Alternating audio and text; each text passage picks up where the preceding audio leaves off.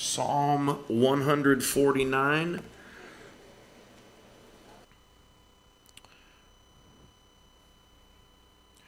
And when you find your place, if you would stand, Psalm chapter 149. I've been reading a lot in the book of Psalms lately. Somebody told me years ago, you ought to read Proverbs every day. Proverbs will make you wise. And you ought to read a psalm every day because psalms will make you sweet. Amen? And now I don't know, some of those psalms, David's wishing God had bust the teeth out of some of them. I like those, amen? And I'm not sure if that's sweet or not, but those imprecatory psalms. But anyway, we ought to read psalms every day. This thing sounds funny to me. I'm going to switch mics. We're having all kinds of difficulties tonight. Does that one sound a little better? Sounds better up here. All right. How about now? Does that sound a little bit better? Not quite so cloudy. Amen. Good. So anyway, I've been reading a lot in the book of Psalms lately, and God has shown me some things here. I like it, and so I'm going to preach not the whole psalm, probably the first 5 verses here of Psalm chapter 149. So we'll read the whole chapter, and then we'll pray, and we'll just get right into the message tonight. No song. Psalm 149, verse number 1, the Bible says this: Praise ye the Lord. Sing unto the Lord a new song, and his praise in the congregation of saints. Let Israel rejoice in him that made him. Let the children of Zion be joyful in their king. Let them praise his name in the dance. Let them sing praises unto him with the timbrel and harp. For the Lord taketh pleasure in his people. He will beautify the meek with salvation. Let the saints be joyful in glory. Let them sing aloud upon their beds. Let the high praises of God be in their mouth, and a two-edged sword in their hand, to execute vengeance upon the heathen and punishments upon the people, to bind their kings with chains and their nobles with fetters of iron, to execute upon them the judgment written. This honor have all his saints. Praise ye the Lord. Let's go ahead and pray. I'm just going to get right into it tonight. Heavenly Father, I do pray that you would help us. God, we need you now as we open the Word of God. I thank you for what you've shown me lately in the Word of God, specifically the book of Psalms. And God, it's a wonderful book, and I thank you for it. I pray that you would help me now to convey the truths that you've given me tonight. I pray that you would inspire us, God, encourage us in this idea of praise. And God, we hear a lot about praise. We sing a lot around here. And God, I think we have an idea of what praise is. But God, as we dig a little deeper into it tonight, I pray that you would help us to see it for what it really is, what you designed it to be, what you want from it and for it. And God, I pray that we would decide to apply it to our lives. Help us, I pray, in Jesus' name. Amen. You may be seated. We live in a very negative world. Would you agree with that? I mean, you turn on the news, and it's negative everywhere. I mean, there's wars. There's, as the Bible would say, there's rumors of wars. Everybody hates everybody in politics. Newscasters don't like each other. Athletes don't like each other. I mean, it's just bad news, negativity, hatred everywhere we go. You go to work, and nobody likes the boss, right? The boss doesn't like the employees. Nobody gets paid enough. I mean, it's just down, down, down, negative, negative, negative everywhere we go. How many of you agree you don't get paid enough? Amen? Sure. Negative. You're all not right with God tonight. I'm just kidding. Some of you probably don't get paid enough. I was in a McDonald's in New Jersey the other day, and I noticed, of course, they haven't done it here yet, but I know out west they've upped the minimum wage to $15 an hour for all those folks at McDonald's. And, they thought that was great until they've been replaced by kiosks. Now you walk into a McDonald's over there in New Jersey, and you go to a kiosk, and you push little buttons and screens and order your food, and then it shows up on the counter a few minutes later. You don't even have to talk to anybody. So now instead of making $15 an hour, they make it nothing because they lost their job to a machine. And so anyway, negativity. That's all I'm saying. We live in a negative world. And if we're not careful as Christians, we understand that we ought to be the happiest people around. Really, we ought to be. I mean, we're saved by the grace of God. We've got a home in heaven one day. God's given us multiplied blessings. Daily, He loaded us with benefits, the Bible says. God's been good to us, and we ought to be the happiest people around. But even as Christians living in a very negative world, sometimes that rubs off on us. That negativity, it can bring us down. It can discourage us. It can depress us. Even if we're trying actively to not be a part of it. I'm not going to complain. I'm not going to be negative. You get around a bunch of people that are negative, and man, it closes in on your spirit. It depresses you. It discourages you. What is a Christian to do? It can rob us, the negativity, it can rob us of joy and peace. It can rob us of our positive spirit. And if it gets all of those things, it even robs us of our praise. Our praise. I'm going to preach tonight on this thought. Praising keeps us positive. Praising keeps us positive. Now, obviously, God wants us to praise Him and to worship Him. We can find it all through the Psalms. Christians ought to be praising. But in a negative world, it's vital because that praise is what helps me stay on top side. It helps me stay above all of the negativity. You see, we have to choose to actively praise. Well, what are we praising? What is there to praise about? Well, there's nothing in the world to praise. The world's going to hell. There's disease. There's war. There's all kinds of problems going on in the world. So what are we supposed to praise? We're supposed to praise the Lord. But sometimes we lose sight of God and we get our sight on everything that's going on around us and we stop praising and that negativity just overtakes us. And so I want to help us with that tonight out of this psalm. Now, in the last 5 psalms, the last 5 chapters rather of the book of Psalms, every chapter starts with the same first word, praise. Chapter 146, 147, 148, 149, and 150 all start with the same word, praise. In fact, the word praise in these 5 chapters is used 40 times. That doesn't count the word praises. A few times it says sing the praises. All right, that's just the word praise 40 times. I told the girls tonight on Soul Winning, Teen Soul Winning, the word praise is only in the Bible 216 times. And 40 of them, that's almost 20%, are in the last 5 chapters of Psalms. That blew my mind, or was pretty impressive to me. The Bible talks a lot about Psalms. Now, quickly flip back to Psalm 146. Let's look at something. Psalm chapter 146, David says in verse number 1, praise the Lord, O my soul. It's personal, it's private. Verse number 2, while I live, will I praise the Lord. I will sing praises unto my God while I have any being. So David in Psalm 146, it's a personal decision. He's saying, I'm going to praise.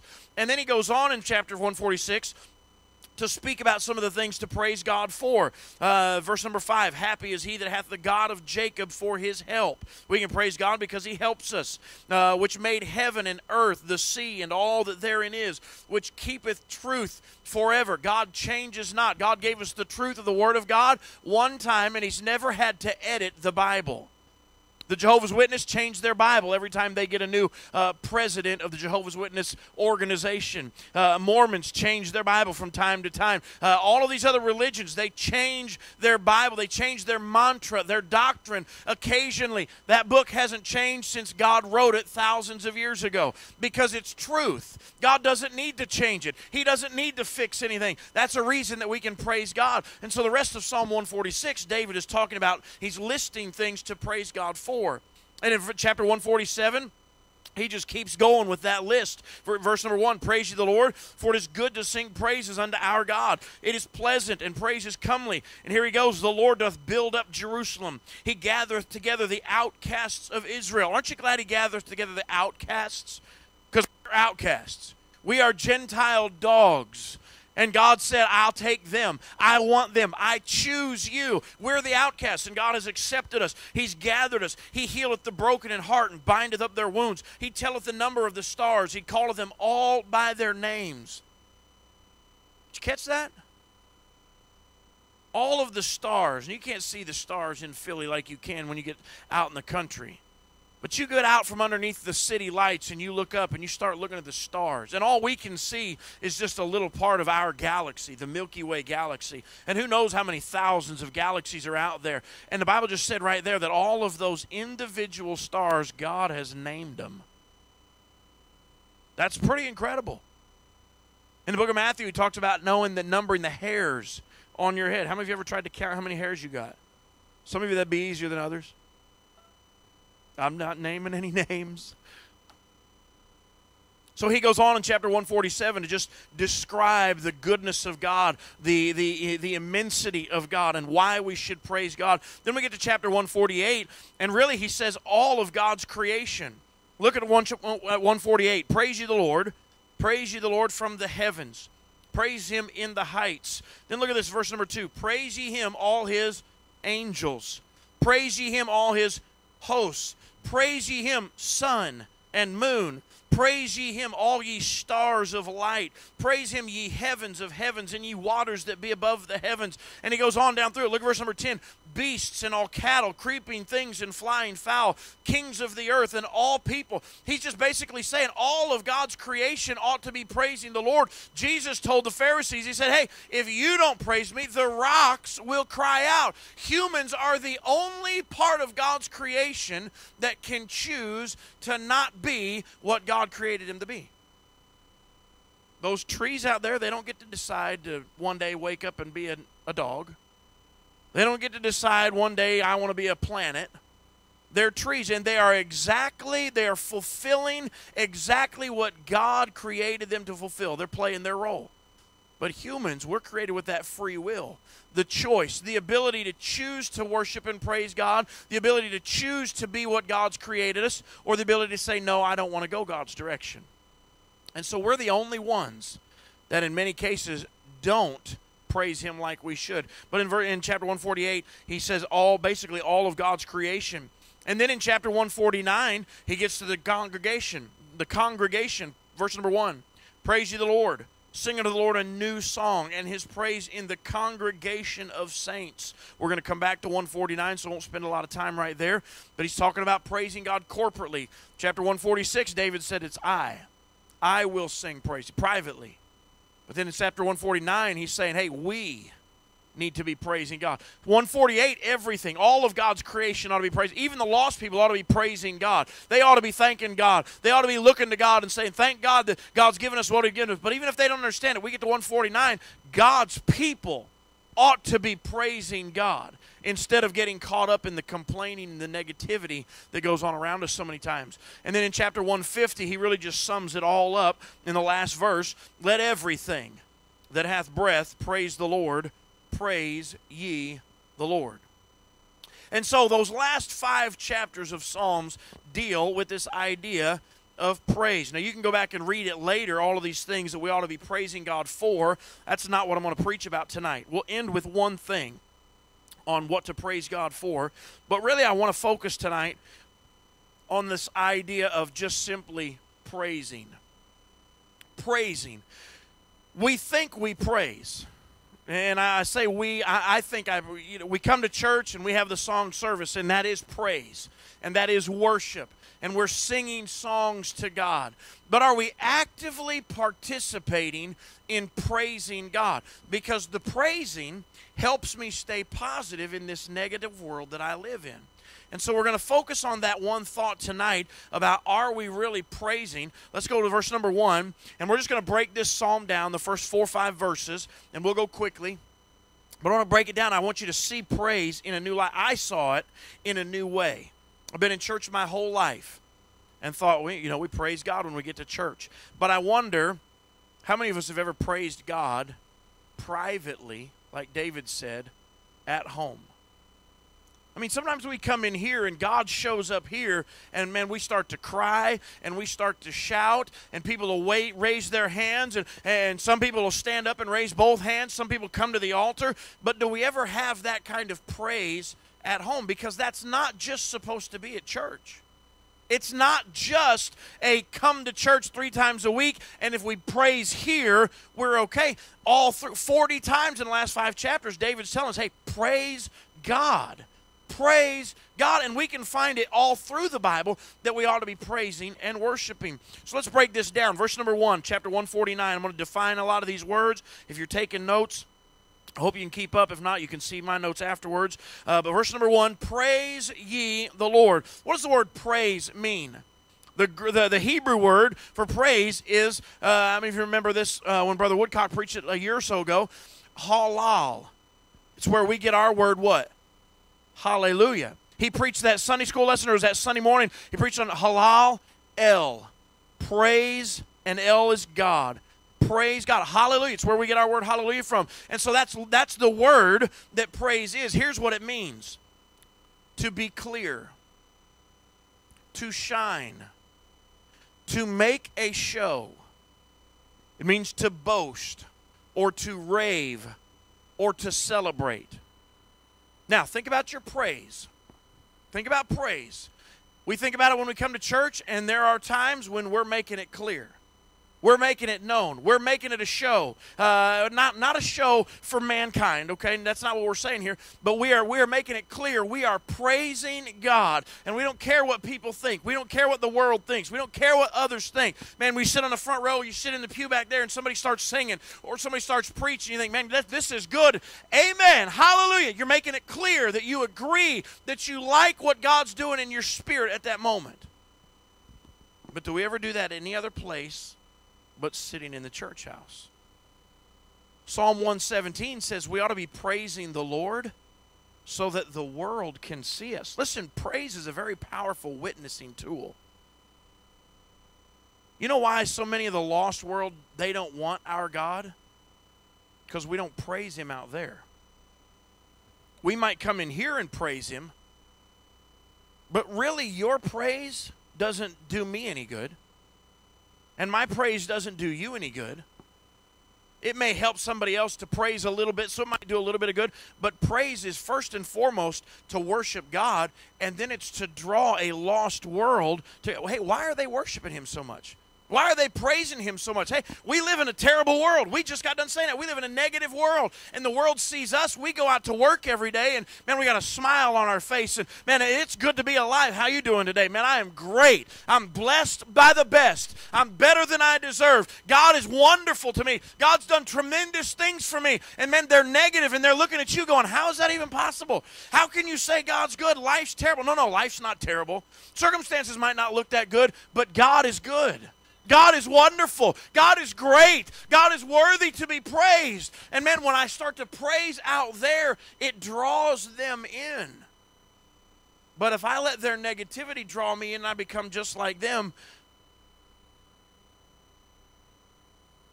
I'm just a terrible witness. Me. And so praise, it means to be clear. To be clear. To shine. When you turn on a light, you want it to shine, don't you?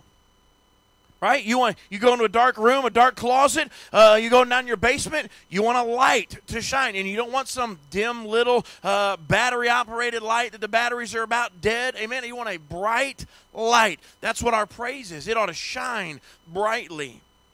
Do we privately do those things? Now, understand this chapter is talking to corporate or to a gathering of people, but do we even do this privately? What about here at church when we're trying to praise the Lord collectively? Do you engage in that? Or do you just sit and watch as others praise? Hey, we're all part of the church. We're all supposed to be praising. We're all supposed to be worshiping. We're not supposed to hide it. We're not supposed to keep it subdued because that's just not my personality. Listen, there's nothing in this chapter that talks about praising God if that's your personality. You're just supposed to praise God. Now, you may be the quiet type, but you can still praise. You may be the loud type. You may be the preacher who likes to stand up and shout sometimes and wave his hands. You say, well, I can't do that. That would be embarrassing. Why would that be embarrassing?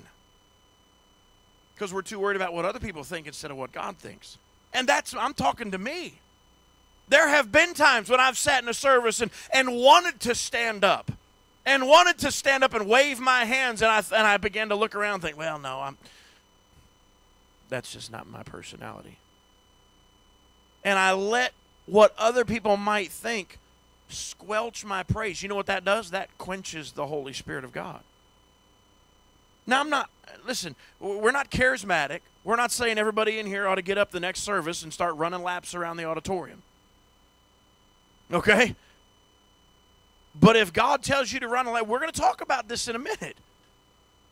Praise is more than just lips. We'll talk about hands. Anyway, I don't want to get ahead of myself. Praising.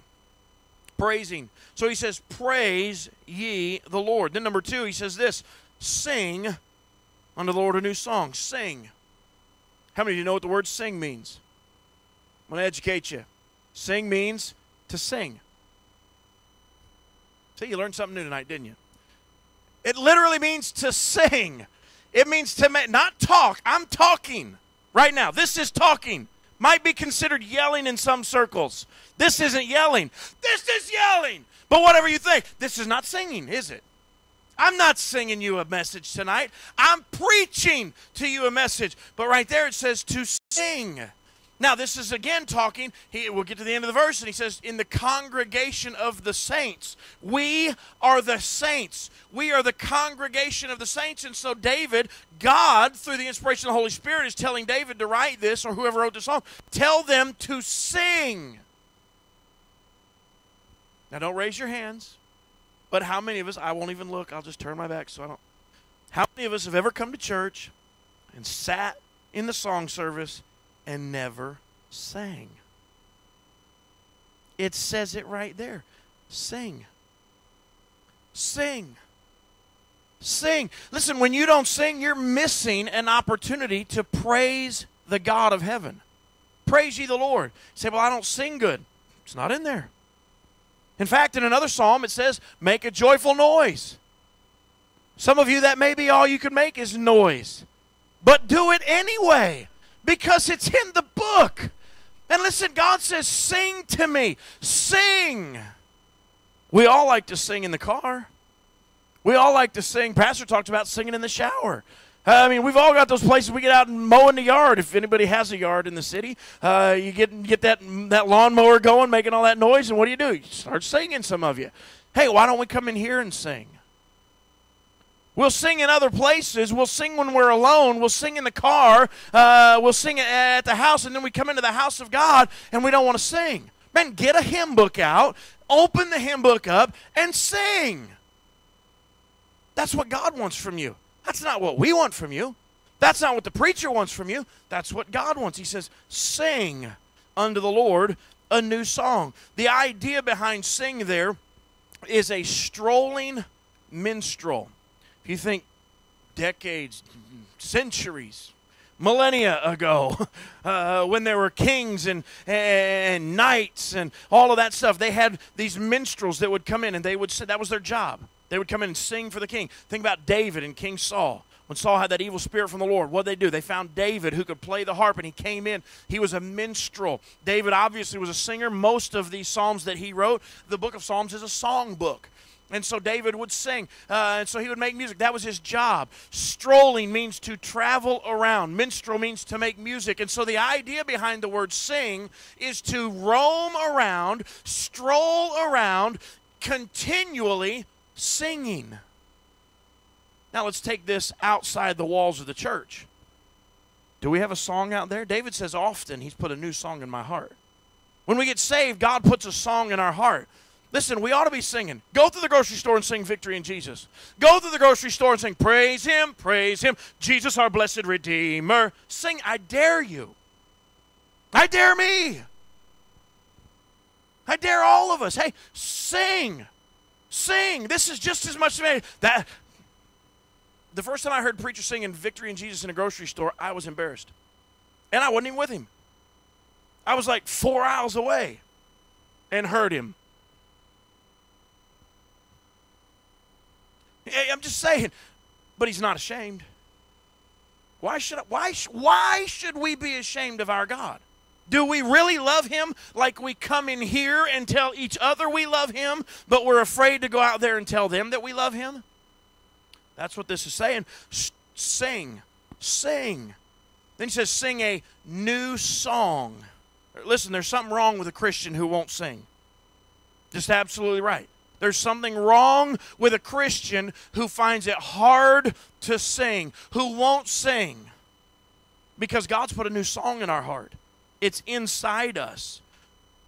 Then he says, number 3, a new song. Sing a new song unto the Lord. Now, this isn't necessarily talking about a brand new song or a new musical piece, but here's what the idea is. It means fresh. Fresh. It's talking about singing praises. Look at it. Sing unto the Lord a new song and his praise in the congregation of saints. So when we're singing, what are we singing? We're singing the praises of God. Well, how often is God good to you? All the time. So our songs of praise ought to be fresh. We might sing, I love the Lord, he heard my cry, he lifted me way up high, but it should never ever get to be, I love the Lord, he heard my cry, he lifted me way up high. That's not fresh. You know what's happened to that song? You know, there's nothing happened to the song. The song is still right, the song is still true. The problem is with the singer.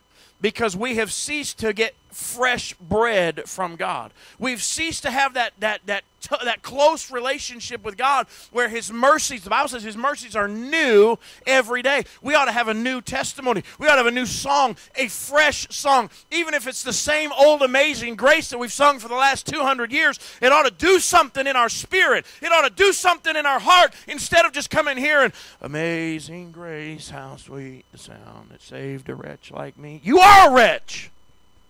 And thank God you're saved. And it is amazing grace. But I get caught up in it. Come in here, I know a lot of these songs. I could sing them without even looking at them. And without even thinking about them. And the truth is, a lot of times we do that. That's not praise. That's not a new song. That's not a fresh song. That's just ritualism. Traditionalism. That's going through the motions. Are you going through the motions tonight? Hey, I'm saying praise will make you positive.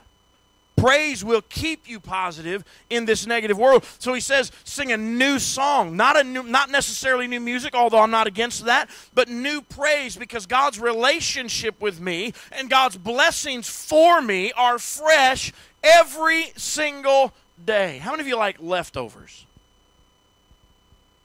How many of you don't like leftovers? I'll eat them.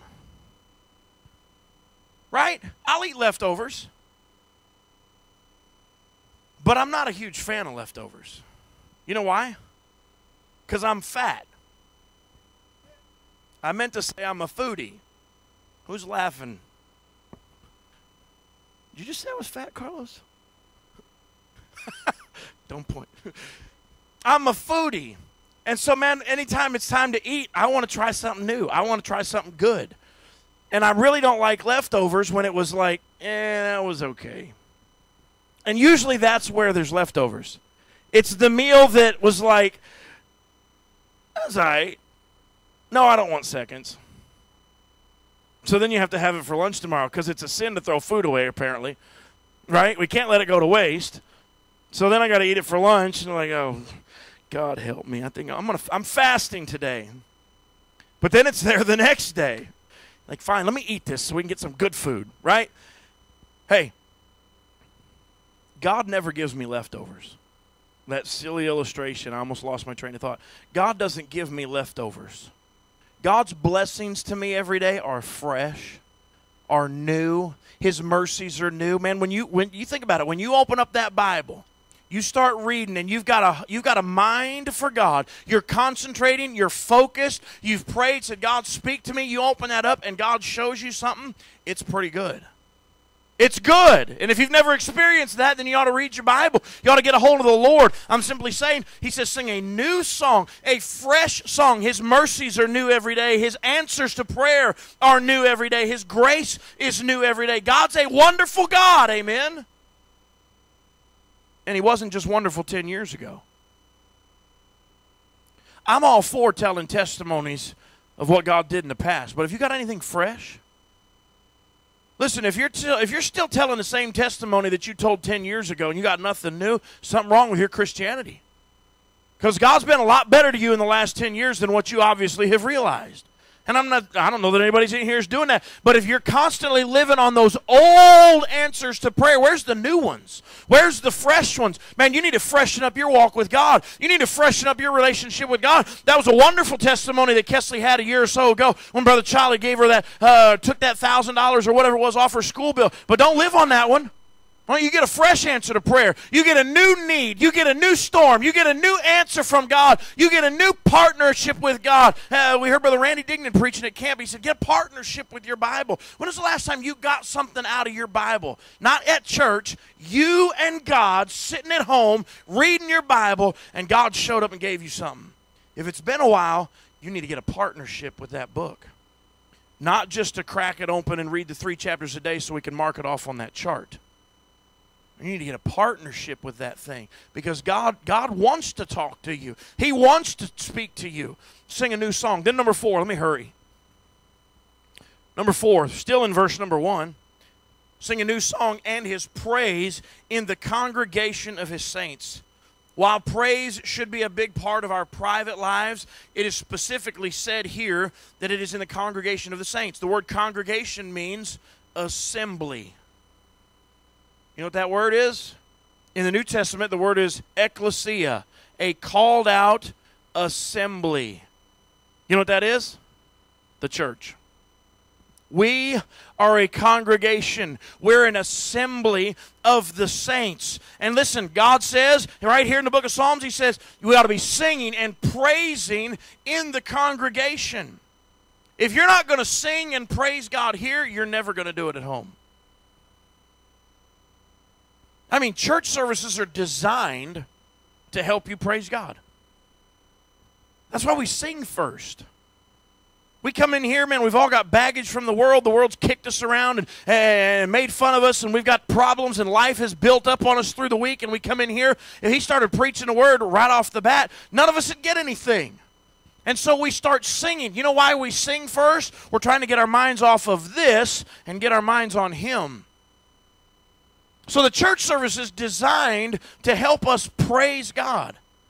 And if we come in here and never open a songbook and we stand there or sit there like a bump on a log and we don't sing and we cross our arms with the whole, bless me if you can, whatever kind of attitude, and I'm not saying anybody's got that, but, we have that comes in sometimes. If you don't do it here, you're never going to do it at home. David said, I made a choice in Psalm 146, I will sing. Whether private, that was a private decision, but I guarantee you by the time Psalm 149 rolls around, he's saying to the church, hey, we're going to do this, and I'm going to do it. I already made a choice. I'm going to praise God. I'm going to worship God. I'm not coming into a church service anymore where I'm not going to sing. I'm going to sing. I'm going to praise. I'm going to worship. I'm going to be a part of this. Open your hymn book. Sing aloud. Smile. Amen? Smile. JD, you better smile or I'm going to throw the songbook at you. Okay, thanks. Praise, man. We come in here sometimes, and I do understand. You come, especially on a Thursday night. We come in here and Monday, Tuesday, Wednesday, all day Thursday, the world, we've been having to deal with the negativity of the world. It's hard sometimes to come in and put a smile on your face.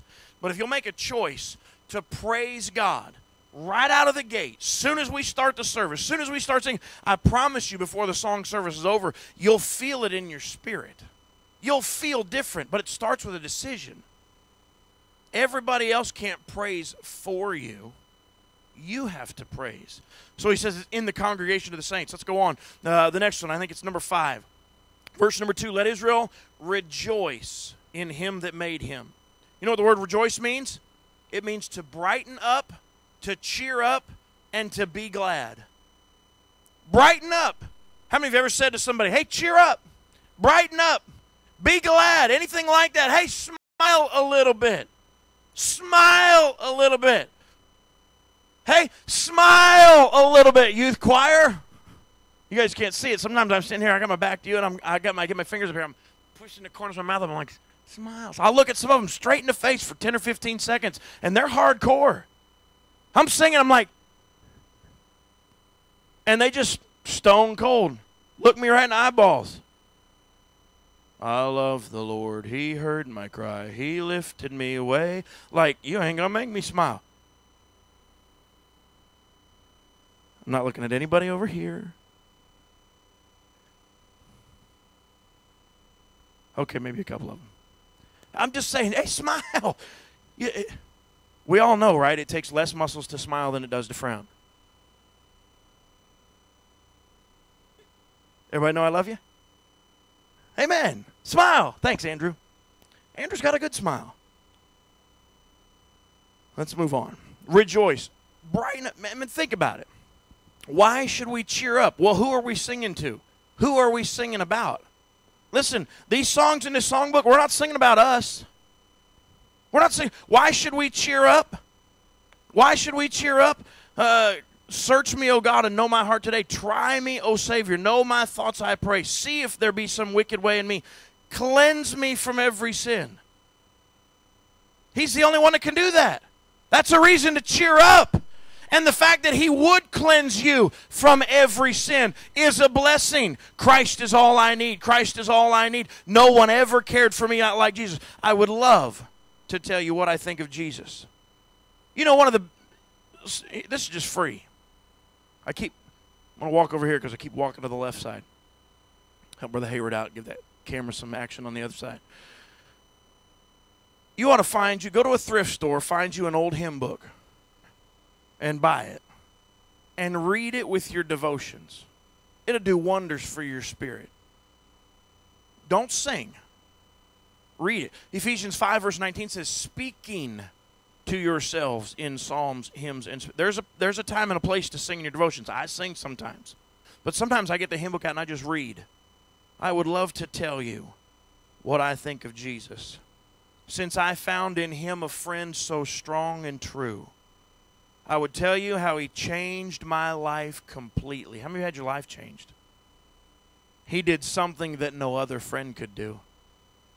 All my life was full of sin when Jesus found me. All my heart was full of misery and woe. Jesus placed his strong and loving arms around me, and he led me in the way I ought to go. Every day, he comes to me with new assurance. Assurance of what? That I belong to him. I am his and he is mine.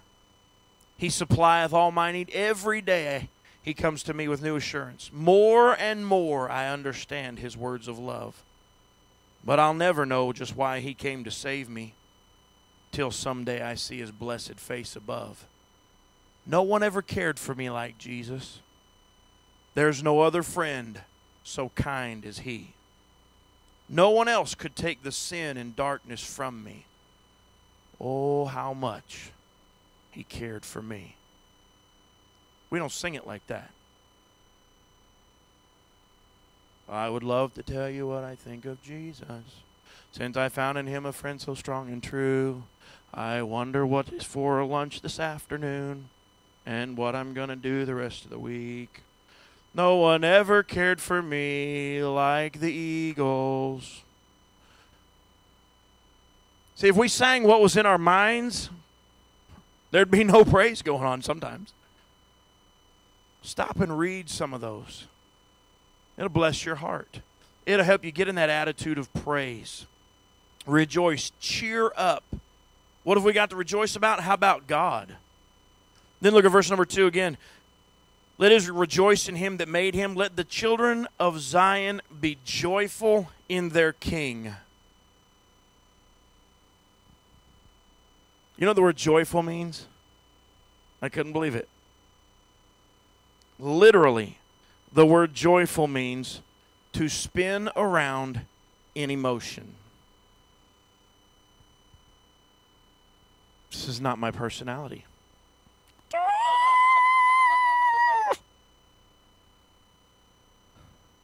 Guys, if you ever do that, we're going to think bad things about you.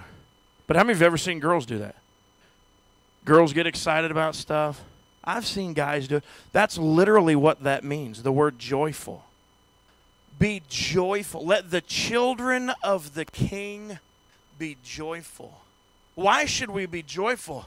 How about just I'm the child of the king? My father is rich in houses and lands. He holds the wealth of the world in his hands. I'm a child of the King. A child of the King.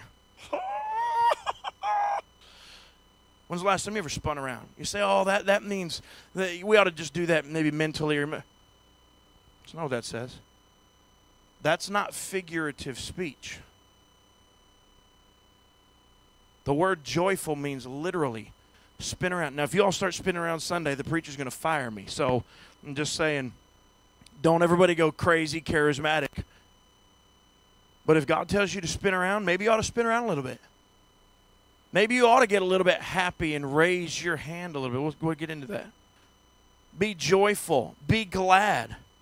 I guarantee you. Here, I'll say that in a minute. Next, look at verse number 3. Verse number 3. Let them praise his name in the, what's the word? Oh my goodness, we're not allowed to dance. It's wicked, it's ungodly. You're right. But that's not what that's talking about. David danced before the Lord. The Bible talks about lifting holy hands. Now listen, don't misunderstand. This is not at all talking about sensual, worldly, ungodly movement of your body.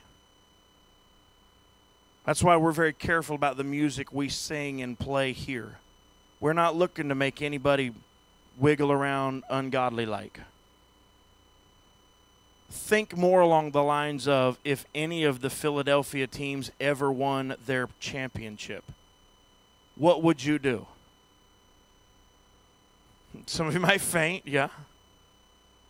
Brother Hayward, if the Eagles win the Super Bowl this year, are you going to dance?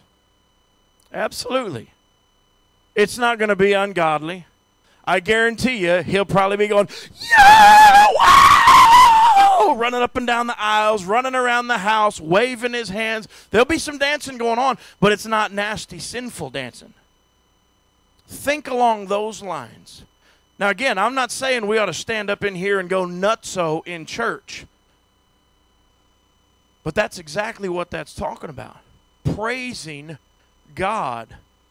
It's okay to raise your hand every now and then.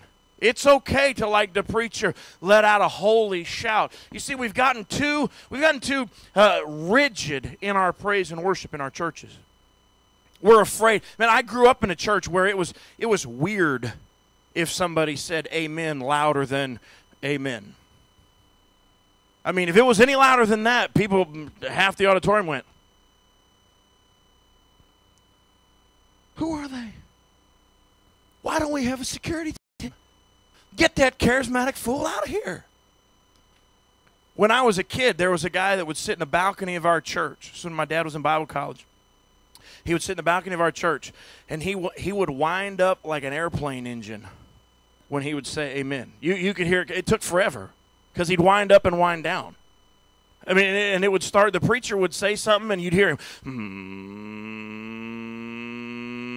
We sat on the third row. He's in the balcony in a church about the size of Solid Rock, and you could hear,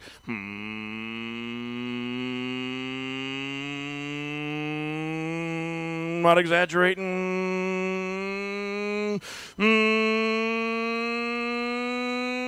amen. That's exactly how he did it. Wound all the way back down. I mean, we all forgot what he was amening by the time he finished. Now, we're not looking for you to grab the attention from the service because your praise and worship goes schizophrenic. But it might be okay every now and then if God gets all over you and says, you know what, why don't you stand up and wave your hands a little bit? Why don't you stand up and clap a little bit and just worship me and praise God? I've been in services where people stood up in the front row and turned around and just started praising God. I love the Lord Jesus Christ. He's been real good. I mean, stuff going on at the pulpit, and he's preaching away at the crowd. I love the Lord. He just get involved in praise and worship. It doesn't have to just be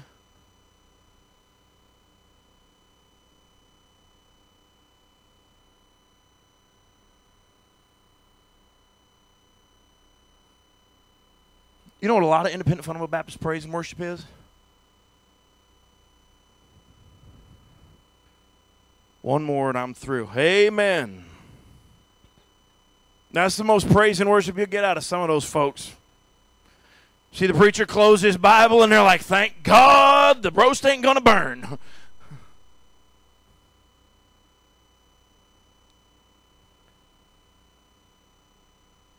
Let them praise his name in the dance. Let them sing praises unto him with the timbrel and harp. We're almost done. Timbrel and harp. You know what he's saying there? Use instruments. Literally, use instruments. This I thought was interesting. You know what the word harp means? We know what a harp is, but you know what the word harp there in that verse means? God's a southerner. Because the word harp there means to twang. Literally, in the Hebrew, it means to twang. Guitars, banjos, fiddles, not violins, fiddles. Amen. I don't know if that's that is what the word means, but anyhow. Listen, if you can use an instrument and you're not, shame on you. God gave you an ability. God gave you a talent. If you can play the viola and you don't, shame on you. Sorry, Kesley. Viola's, yeah, it's just a big fiddle. If you can't use an instrument, why don't you learn to play something? You know what? In Ephesians 5, verse number 19, speaking to yourselves in psalms, hymns, and spiritual songs, then it says singing and making melody.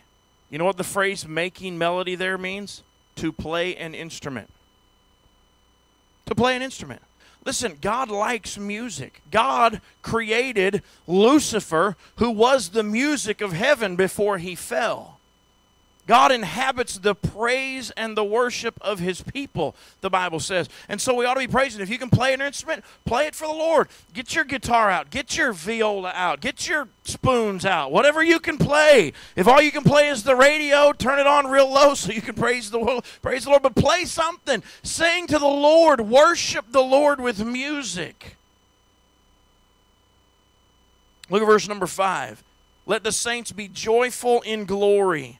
Be joyful in glory. Let them sing aloud upon their beds. Verse number 6, let the high praises of God be in their mouth. Listen, I'm just saying tonight, we ought to be praising. If you're discouraged tonight, I guarantee you, if you'll spend some time praising God, you won't leave here as discouraged. Your problem might still be there, but you won't be as depressed about it. You won't be as negative about it. You won't be as discouraged and down about it. Why? Because God can handle whatever it is you're depressed about. God can handle whatever it is you're discouraged about. And just because the situations in the world and the situations in your life look bleak, God is not bleak. God is in control. God is not caught off guard by your problems. God is not taken by surprise by your problems. God knows exactly what's going on in your life, and he's still good, and he's still God, and he will be tomorrow. And when you're dead and gone, he'll still be God,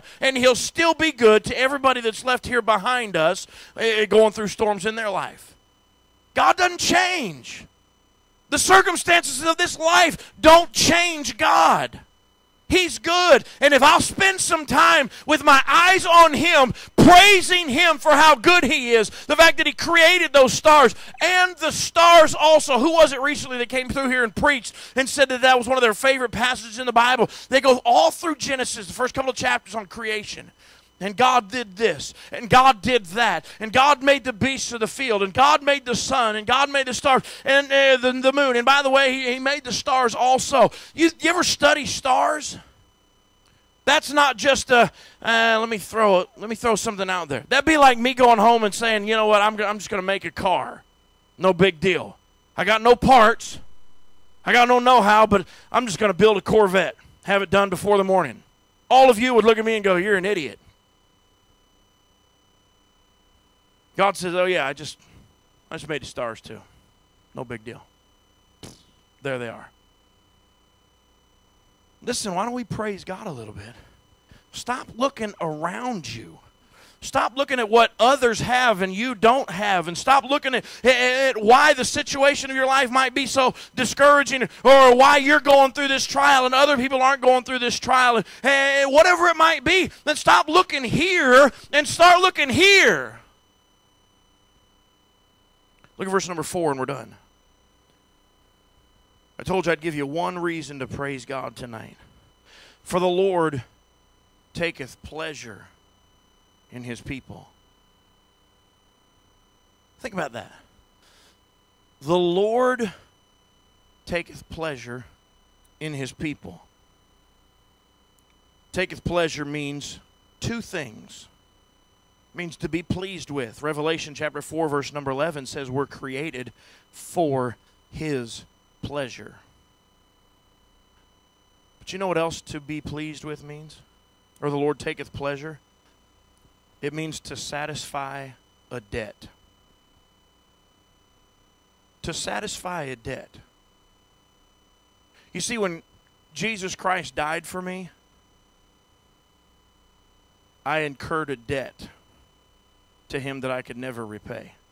I beseech you, therefore, brethren, by the mercies of God, that you present your bodies a living sacrifice, wholly acceptable unto God, which is your reasonable service. I've given God my life. Hopefully, you've given God your life. But the giving of God, or the giving of our lives to God, we'll never be able to repay that debt.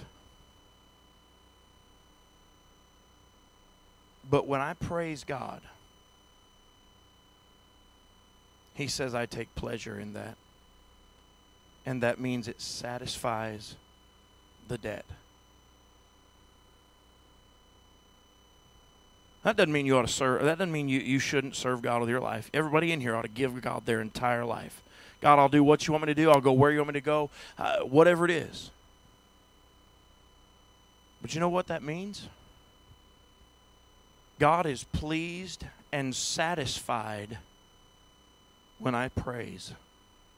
Sometimes we get so wrapped up in doing good works and we get negative about those good works. I got to run a bus route again today, man. It's so stinking hot out. We got to go soul winning and it's 85 degrees out. I'm sweating. It's hot. I got to teach a Sunday school class to a bunch of kids that they don't care. I got to come. Miss Linda, I don't know if anybody knows this. Miss Linda comes every Thursday and cleans these bathrooms. And she always has a sweet spirit about it. But I don't know if she's not in one of those bathrooms one day going, why didn't anybody else ever come in here and clean a bathroom? Why is it only me that comes cleans a bathroom? And I don't think she does. But I'm saying, I've had thoughts like that. Why did anybody else have to do this? Why? You know, why don't I just praise God because I get to do anything for the King of Kings and the Lord of Lords, the God of heaven, the creator of the universe I'm an outcast, and he gathered me in. And not only did he gather me in, but he gave me something that I can do for him. I can tell other people about him. He gave me a voice that I can sing and that I can speak, and he gave me some ability that I can serve God with, and he gave me a job so I can give some tithe in the offering plate. And instead of complaining about it and getting negative about the Christian life, why don't I go, I can't believe God would let me do something for him. This is unbelievable. If the Philadelphia Eagles called Hayward tomorrow, said, we want you to come play center, I guarantee you he'd quit his job. Well, forget it, right? You'd be there. If we do something like that for the Eagles or whatever it is that you would quit your job for, why can't we be like that for God, who gave us everything? I am what I am today because of him. I have what I have today because of him. Praise will keep you positive. God is satisfied and he's pleased when we praise him. By the way, when I'm praising, I don't have time to be negative. When I'm actively praising, I don't have time to be negative. So let me ask you tonight, how's your praise? And I don't just mean sitting in church. How's that going? But your life in general. Are you praising God? There's plenty to praise him for. We've got a whole book of stuff we can praise God for. I don't need to tell you what to praise him for. I'm just trying to ask you tonight, are you? Are you? Heads bowed, eyes closed.